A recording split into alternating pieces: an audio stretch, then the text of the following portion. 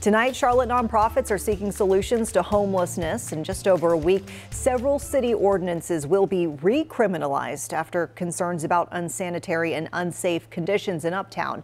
Many argue the ordinances unfairly target the unsheltered population. WCNC Charlotte's Julia Kaufman shares how nonprofits plan to help them. The city is paying Hearts for the Invisible $500,000 to create a center city outreach team, bringing services to people facing homelessness and helping them get off the street.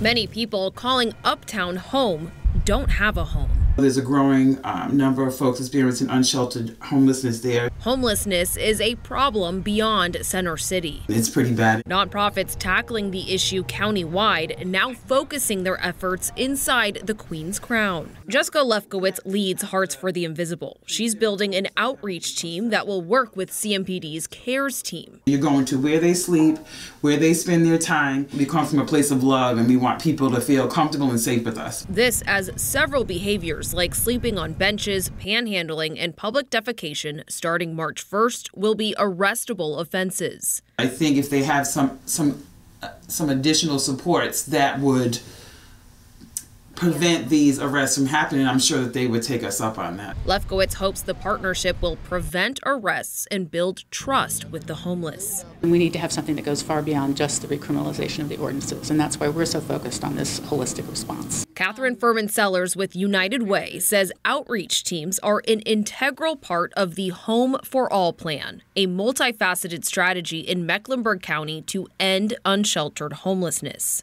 The vision is to ensure that homelessness is rare, brief, and non-recurring, and that everyone has access to affordable housing and the resources to sustain it. She says implementing it will take time, especially with the severe lack of affordable housing. We have to remain committed to that mission over the long haul.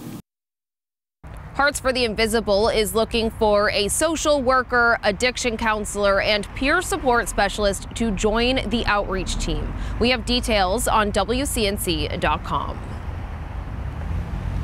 This is Julia Kaufman reporting once again. We know homelessness is a big issue in our area, so let us know what questions you still want answered about this topic. You can email us at newstips@WCNC.com. Let's turn to that.